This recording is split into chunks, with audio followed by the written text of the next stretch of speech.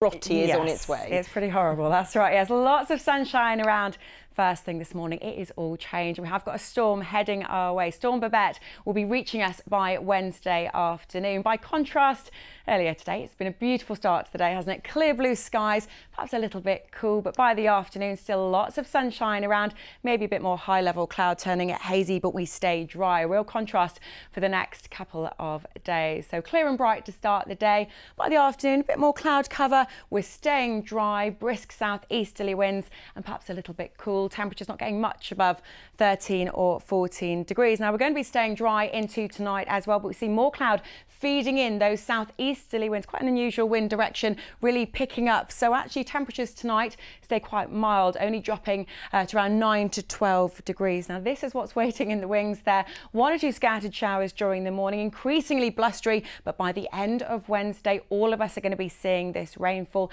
heavy rain and gale force winds. We could see 30 to 50 millimetres of rainfall. Those winds, average wind speed around 20 miles per hour, but gusting 40 to 50. Now that does eventually clear. Thursday and Friday, further outbreaks of rain. It's quite mild. Temperatures throughout the week, 17 or 18 degrees, feeling a lot cooler. And once the storm finally clears, just look at those temperatures by Saturday. Once again, highs at just 10 degrees. Oh dear, Rachel, thank you. I think we'll make the most of this afternoon. Thank you. Well, just time for a look ahead now to Southeast today at 6:30. He's the man who taught us the power of communal singing.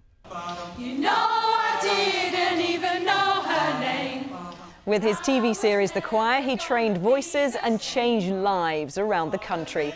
Now Gareth Malone has become patron of Canterbury Choral Society, and he tells us what he hopes he can achieve in his new role. That's Southeast Today, tonight at 6:30 here on BBC One. Hope you can join us then. Bye-bye.